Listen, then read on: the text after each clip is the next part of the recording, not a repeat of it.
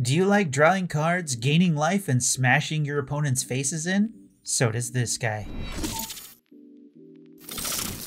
The Archimandrite is a 0/5 legendary human advisor that, for 2 blue, red, white, says at the beginning of your upkeep, you gain X life, where X is the number of cards in your hand, -4.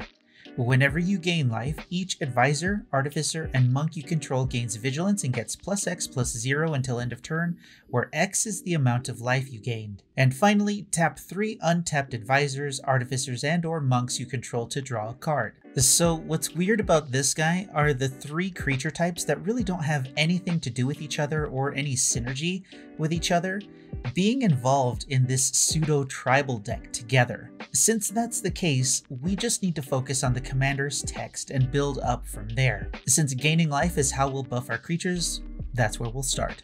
Faithful Mending will let you gain 2 life, draw 2 cards, and then discard 2 cards. It also has flashback, so you can use it again. Revitalize will let you gain 3 life. Ritual of Rejuvenation will give you 4 life, and both will let you draw a card. Union of the Third Path lets you draw a card, and then you gain life equal to the number of cards in your hand.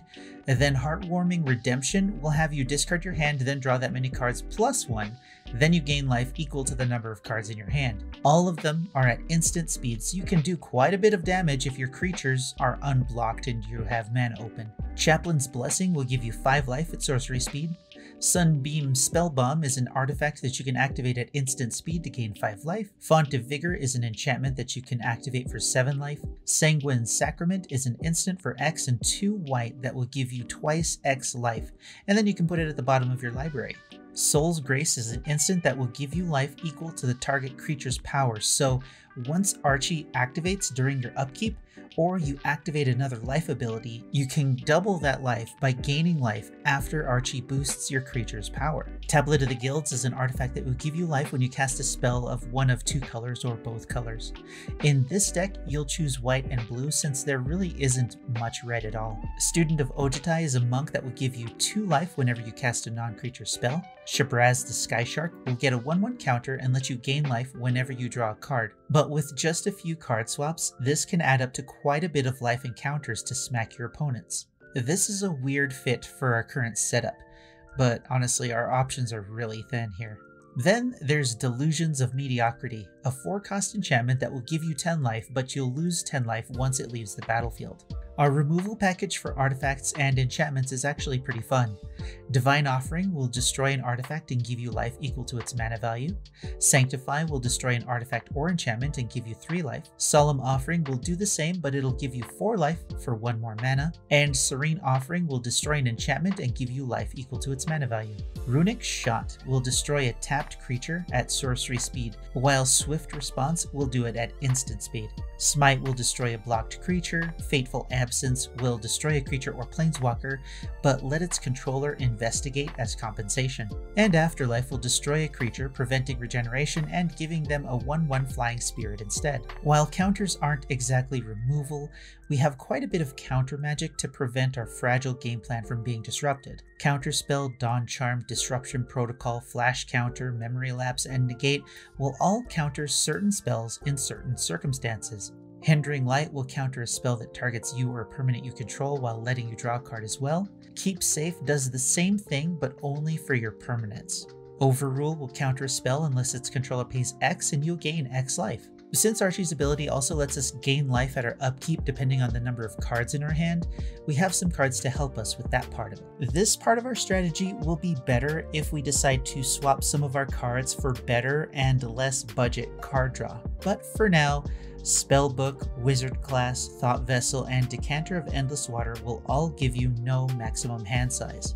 To help fill your hand, Folio of Fancies will give you X cards if you pay twice X and tap it, while Body of Knowledge's power and toughness are equal to the number of cards in your hand, and when it's dealt damage, you draw that many cards, making it a fantastic blocker. Sturmgeist has power and toughness equal to the number of cards in your hand, but it's a flyer that'll get through and will draw you a card when it deals damage to a player.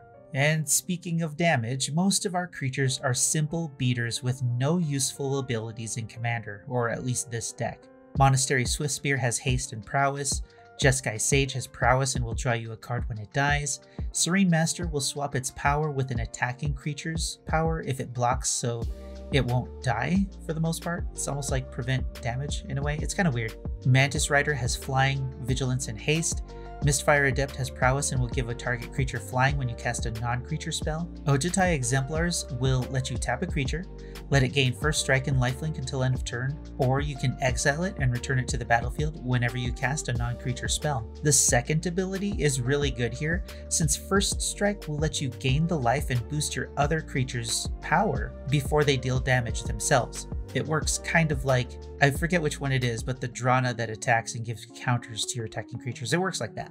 Dragon Style Twins has double strike and prowess. Githzerai Monk has flash, flying, and when it enters the battlefield, tap all creatures you don't control, which can be pretty devastating if you have the creatures and you can gain a lot of life and you have a counterspell ready just in case your opponents have a response. Myth Realized is an enchantment that says whenever you cast a non-creature spell, put a lore counter on it. You can also pay 2 and a white to put a lore counter on it, then you can pay 1 white, and it will become a monk avatar creature with power and toughness equal to the lore counters on it. Elusive Spellfist, oddly enough, might be the best creature because it gets +1/+0 and becomes unblockable when you cast a non-creature spell, which honestly is kind of sad. Jeskai Elder has prowess, and when it deals combat damage to a player, you can draw a card and discard a card. Shu Yun the Silent Tempest has prowess, and whenever you cast a non-creature spell, you can pay 2 red, white hybrid mana to give a creature double strike until end of turn. Narset Enlightened Master has first strike and hexproof. Whenever she attacks, you exile the top 4 cards of your library, and until the end of the turn, you can cast non-creature cards this turn without paying their mana costs. Now this is kind of risky, but depending on your luck, you might end up with some pretty buff creatures. I'm definitely not a fan of this card in this deck, but a first strike monk with hexproof really isn't a bad beater here. Aven Courier is an advisor with flying, and whenever it attacks, you choose a counter on a permanent you control. Put a counter of that kind on a target permanent you control if it doesn't have a counter of that kind on it. Stratus Dancer is a flying monk with Megamorph. When it's turned face up, you can counter an instant or sorcery spell. Celestial Regulator is a flying advisor that says when it enters the battlefield, tap a creature you don't control. If you control a creature with a counter on it, the tapped creature doesn't untap during the next untap step. And now all that's left are the miscellaneous cards in our deck. Orzhov Advocist is an advisor that will let a player put 2 1/1 counters on a creature they control. If they do, creatures that player controls can't attack you or a planeswalker you control until your next turn. Psychosis Crawler has power and toughness equal to the cards in your hand and will have each opponent lose a life when you draw a card. Now, this will be more effective if you lean more into the card draw side of things. I only have 2 ramp pieces with the Boros and Izzet Signets, but I mean, ideally you'd swap out whatever you don't like in this deck, which is kind of a lot, and then make it slightly better in its worst places. So you can kind of do whatever you want to do here. And finally, we have the best card in the deck, and while none of the cards in this deck are particularly great, this one stands out as better than them, which is, is kind of a low bar. Regardless, if I had to give an award to the best card in the deck, it would probably be some kind of golden coconut or something. I don't know. It would definitely be 100% original though. But Ivory Tower is an artifact that says, at the beginning of your upkeep, you gain X life, where X is the number of cards in your hand -4. If that sounds familiar, it's because that's exactly what our commander says, and we'll double that upkeep trigger for our creatures if we have a decent amount of cards in our hand. And that's about it for this sad deck. Once we dump that into the TCG player cart, we end up with a subtotal of about $40.86. But make sure you double check your cart and the cards that are in it.